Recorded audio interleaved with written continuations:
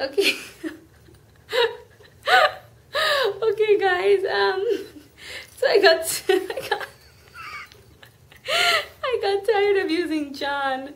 So I'm using his twin sister, Joanna, with all her beautiful long blonde hair and her matching hairdo to me. And I'm going to use her to demonstrate some of the new brushes that we got. So this brush, look at how cool that is. It is just so awesome for making flower petals. I'm going to show you a quick eye design over here using your rainbow cakes and using your new brushes. So basically the first thing that I'm going to do is just load my sponge with my rainbow cake. So this is the one that I trimmed, and I'm just loading it right across the surface just like this. So that I'm picking up all the colors, and then I'm going to lay that down on his eye, on her eye, pardon me. So just close your eyes, and I'm giving it a little bit of a bend.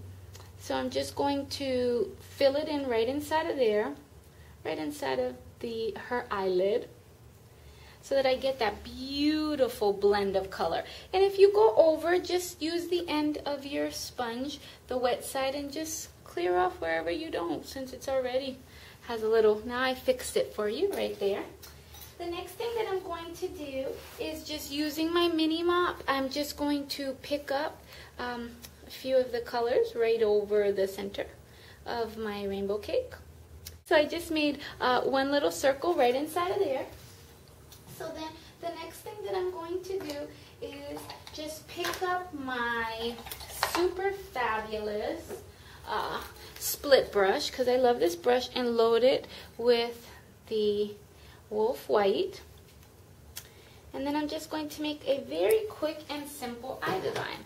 So I'm going to start off up here, and I'm just going to create almost like a teardrop effect, bringing it in so I have that nice edge already on it. And I'm just going to follow that around to create the edge work.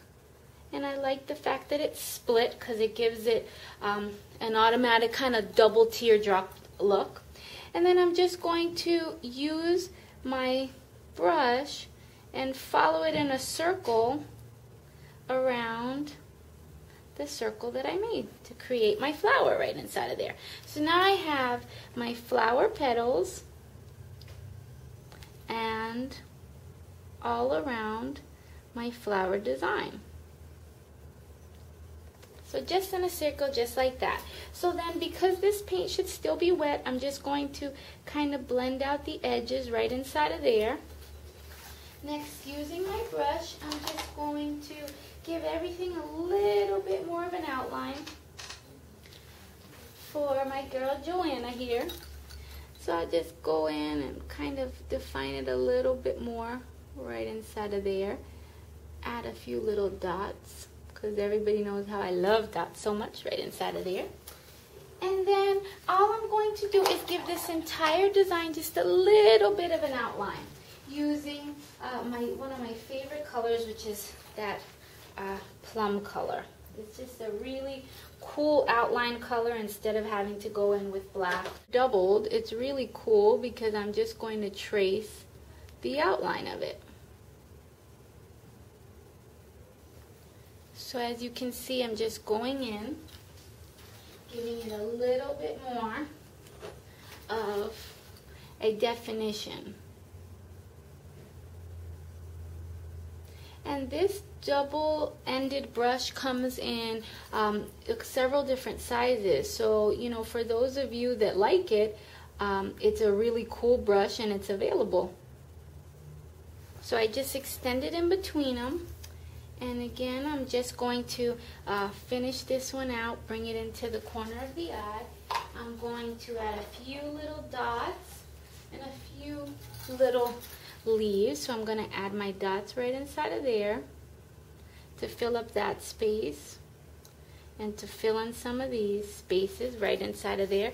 And then lastly, right inside of the corner of the eye. But I want to extend it a little bit more using the white. What I'm going to do is just bring my dots down in the white in the corner of the eye right here on Joanna. And she looks so thrilled to be my model today.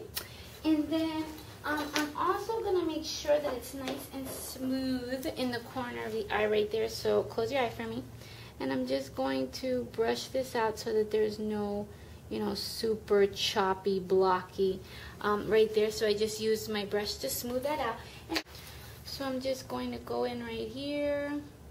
And then I'm going to, very rough, give it an outline, following the shape of the bristles that it made, which is so cool for you.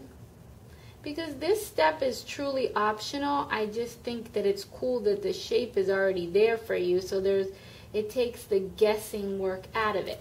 So how fast and easy that super duper flower was. So I did that, and now, just to finish it off, I will add just a few little leaves right around it. And I'm just going to add a few leaves right inside of there, right by the eye to complete it. And then to balance it out, I'll do some on that side, and then just some right in here. And the last thing I'll do for that is just outline it with white to bring it all together. So I'm just going to look for the one that's the most dry. So I'm just outlining and making a few leaves there, and a few leaves there, and here.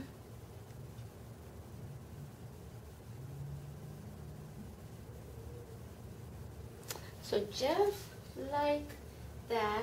And I'm going to resist the urge to want to add my teardrops everywhere. And I'm just going to simply add a few dots inside of there, just like that. And I gotta add some glitter. Come on, come on, come on. Come on, Joanna, get with it. So I'm just adding a little bit of my white fairy dust and putting it right on top of here as a little bit of an embellishment, because all my girls love glitter, which is my favorite. So I'm going to not give him or her any lipstick in this design. So I want you to just turn and let's get a close-up of that. And thank you guys for joining me on another really super fast, easy tutorial. Come on, Joanna. Girl, flip that hair. And thank you guys. Have a great day.